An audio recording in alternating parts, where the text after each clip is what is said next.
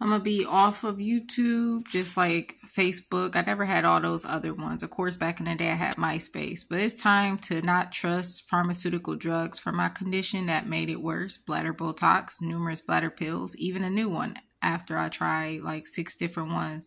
They either made it worse and or didn't do nothing or just made it worse. Dr. Sebi.